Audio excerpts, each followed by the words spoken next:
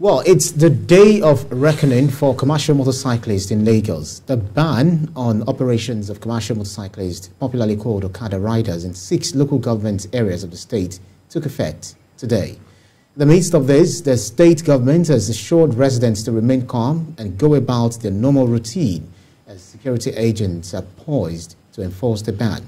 Let's share an update on the story with you. According to the Lagos State's Transport Sector Reform Law of 2018, no persons shall ride, drive, or propel a motorcycle or tricycle on a major highway within the state, and any person in contravention of these provisions commits an offense and will be made to face the wrath of the law. The Lagos State government had exercised its powers after a security meeting which revealed that a good percentage of those parading themselves as commercial motorcyclists are indeed hoodlums and bandits who have invaded Lagos. Recently, a sound engineer was reportedly lynched and burned due to a misunderstanding with commercial motorcyclists over 100 naira. This necessitated the action taken by the state government, which covers 6 local governments, including Ikeja, Surulere, Etiosa, Lagos Mainland, Lagos Island, and Apapa. Irked by this development, the governor of Lagos State, Babajide sanwo-olu, tasked security agencies to join the enforcement.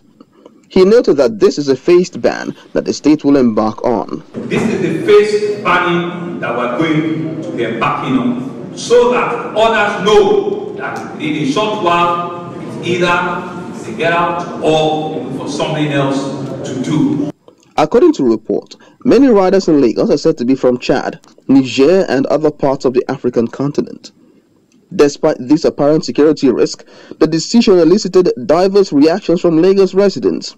While some are happy with the development, others say their operations should be regulated as they offer some form of value for a state like Lagos.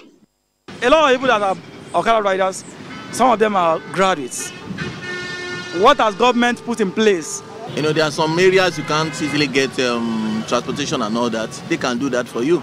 So highways, yes, they can be banned from highways because of the risk involved. Those who are genuinely earning a living using Okada and who feel that they can earn a better living, more decent living using any other means, they will be allowed to come into cooperatives that should be formed. They can form themselves into cooperatives, 10 of them, 15 of them, and then they will be able to benefit from the last mile and first mile bus scheme that the government has introduced.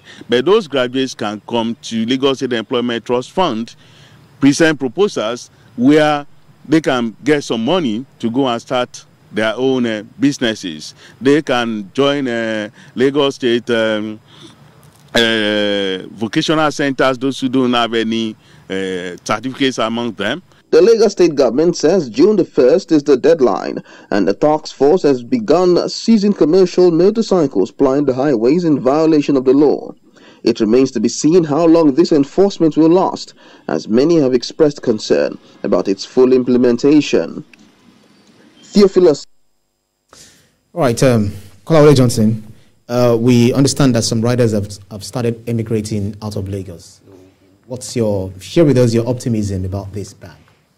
I'm always an advocate of arresting issues before they become crisis. If the government had listened to us when we were shouting about the level of insecurity in those days, I don't think we will get to this quagmire we are now. If you look at the statistics, the first quarter of the year, the Southwest that used to be the safest zone in the country is no longer. South, took over. I think we are, second or so. Lagos alone recorded about 14 deaths due to insecurity. Of course, still low compared to Nigeria that had about 450 deaths. But we are not in the same zone. So when you have issues on ground already, it behoves on the government to take the right steps, to stop this. And what the government has done, of course, we should support it to ensure that we don't have a situation where insecurity again will become an issue in Lagos State. Government must have the nerves to take decisions. See, in government at times, when you get to some critical time, it is no longer a popularity contest. You just have to take the decision you need to take. Of course, what you need to do is to sell the decision, market it to the people. So if you notice that most of these guys are not Nigerians, you will see some truckloads of these guys with their bikes coming in from some, part of the country. So if they are going back, it's not a crime. It is good for us. All right, Biko, the government and the people, of course, the people were torn between what was the issue of morality and emotions. Morality, no, it is not right that you start riding bike on the highways. Emotions, where are we going to get jobs? We are just like one of the respondents said. We are graduates, we don't have a job, and these are ways of making a daily living. Yes, but they don't have to ride their bikes on the highway. I mean, you may end up losing your life and not earning a living. No? And when you lose your life, you put your family in misery. So no one should ride bicycles, or motorcycles on the highway. If you are going towards Ibadan, you get to Baja on top of the bridge. You see the irresponsible way they are riding bikes, dashing across the road, across the highway. And if anything touches them, they will surround the vehicle. They may even set the vehicle ablaze. In broad daylight, these irresponsible riders burnt down a human being. In broad daylight, they brought petrol and set someone ablaze. I was even surprised that the reporter said reportedly, something that the video has gone viral. There's nothing reportedly about it.